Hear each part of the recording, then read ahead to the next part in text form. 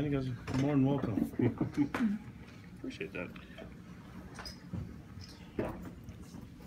So Kalani, 2 weeks in, you've been at this for a couple weeks. What some of your impressions and what have you noticed about this team as you've been working with them? Pretty mature group. I think they overall have been really pleased with the way they work together and what we're asking them to do. Our coaches are pretty demanding, and I think being able to teach a lot of the fundamentals and techniques has been going really well for us as a group. But I've been pleased with the progress so far. And it's a little difficult to look at all the situations, and especially when you're trying to establish your identity right away. But I think we'll get into that in the next couple of weeks, being able to establish who the guys are going to be that we can count on in the two deep, and then see if some guys can get better. The guys that are proven. How do you feel the transition's going with the schematic on defense, going more man from zone? I know there are some concerns about DBs keeping their eyes in the backfield, and how do you feel like that transition is being made? Yeah, that's just part of it. I mean, when you are teaching a new concept and you're a little bit heavier man-to-man coverage, it's a lot different as far as where the focus is going to be. But I think that they're grasping it pretty well. I mean, there's some things that we got to fix, obviously, and it's got to keep getting better, but it will in time with more reps. And so I'm not worried about it. I'm really confident with the coaches and with how they're teaching their guys, and I think the players are getting a lot better every day. And you obviously want them to be perfect right away, but you can't expect that. You can demand it, but you can't really bank on it right now. So overall, they're doing well, and zone all turns into man-to-man anyways. So we're just trying to hurry up the process. How are you feeling about your role, just kind of as you've gone through these couple of weeks, and just what you're trying to do personally? Yeah, I mean, I feel like I'm involved and getting with a lot of the guys, but more than anything, just trying to support the coaches and what they're teaching their guys. I know what's going on the offense and defensive side and special teams, but not a lot of yelling from me. So saving my voice quite a bit, but. I think also dealing with a bunch of different guys that I've been used to coaching, where they're a lot more mature and more disciplined. These guys, a lot of them served in the jungle for 2 years, so practicing for me is not going to be too hard. Do you feel like you kind of follow the mode that you saw Lavelle do when you were a player, or do some of the other coaches you've worked with? Or I think so. I think the concepts and the philosophy are very similar. I can't be like Lavelle, and in fact, Lavelle encouraged me to be myself. So. As coaches, we're going to be ourselves and have our own personalities. There's no way I can act like Lavelle during the game. I get too animated and excited. So he was really poised, and this was his celebration, and this was him being upset. So I can't do that. So yeah, but overall the concepts, the principles, the philosophy is very similar, and that's. A lot of the guys that are here coaching played under that system, and it worked for a long time, for 3 decades. So you're not working on the Lavelle scowl, is what you're saying? No, I don't have that down. I think that's his trademark. I can't steal it from him. I'm not going to be practicing it either. You're not starting a program from scratch, and you're not having to turn a program around either. How much does that help the process coming in with the bar set at a pretty high place already? Well, it's a lot easier to deal with. Guys used to having success here and played a lot of significant reps, and so there's already proven leaders compared to places that I went to Oregon State. We had to start from scratch, and had to try to train leaders and train guys to get used to playing, and had a lot of inexperience on the field.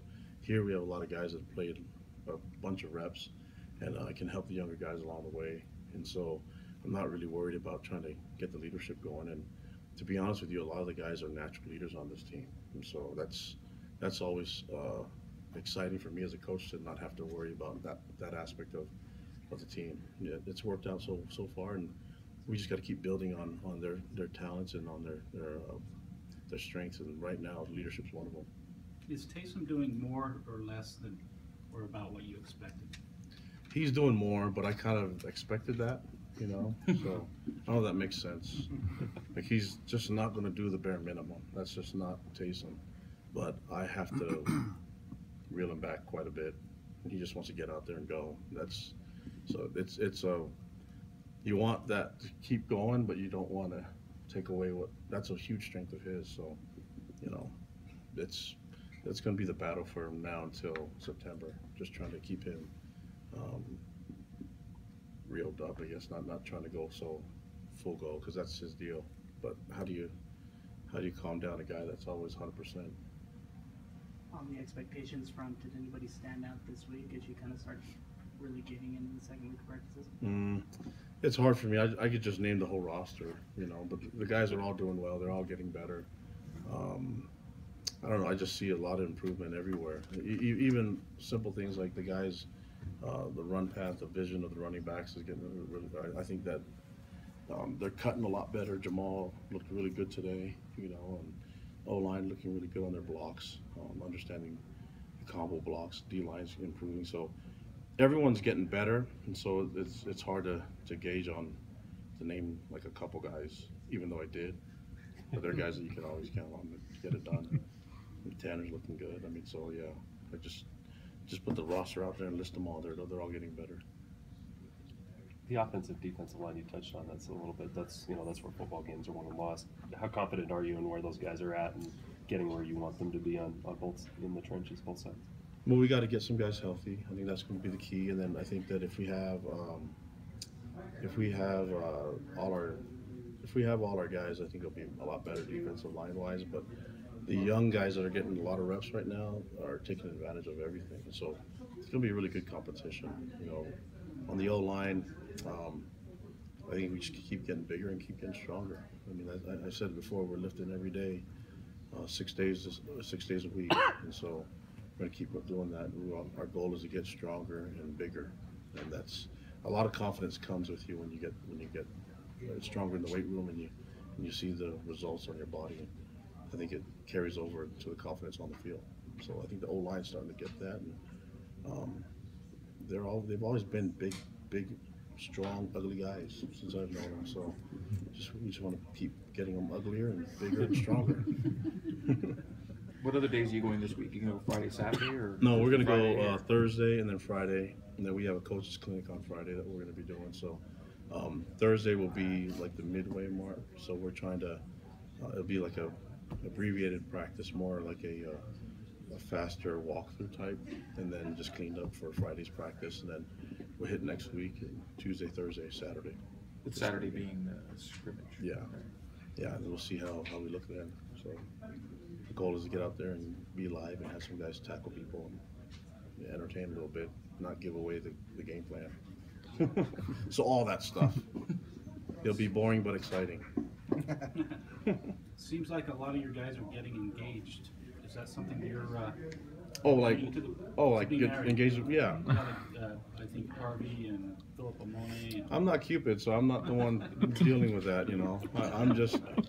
I'm going to support these guys. They find the right one. You can't tell them when it works. So when you find the right one, love conquers all. So yeah, go at it. Get engaged, get married. Like to having to be engaged with football and engaged with the classroom, all that stuff. Yeah. So I that has nothing to do with me. I think that's more to do with BYU and with them finding the right mate. You're not setting up speed dating and Lieutenant's Grove or anything? No. When it comes to dating, I'm not the expert, so I can tell you that. Any other questions? You talked about the defensive line changed a little bit, but you moved a lot of linebackers down to defensive end. Talk about what the transition's like for those guys, what you're expecting them would be different for like Sione Takitaki or even Sai Tautu on the front instead of being off. I think that we've always done that. We've always had guys that move up and play D end and give us a little bit of speed off the edge. But we have Tomasi and other guys that are working there as well. So I think you got to have a mixture of both. Change up, give different looks to the offense. And we have guys that are capable of holding up against 300-pound linemen at the line of scrimmage and have a lot of speed. So we're going to utilize all our guys and try to get them in the best position where we think they can give us the best chance to win. And having those speed rushers help. I mean, you watch the Super Bowl and you watch how Denver had those speed rushers dominate. It limits a lot of people being able to, especially an athletic quarterback. So trying to get speed on the edge is huge for us. Have you had a favorite moment just so far, just in spring? Just any moments that stood out, or any story or anything? Just hanging with the guys. I mean, to be honest with you, like I'm honored to be here with these guys. So every day that I get to be with these players is huge, especially for the staff. So yeah, just loving every minute of it and trying to keep these guys going. But we're having a great time, and hopefully that translates over to wins. Thanks. All right, thanks guys.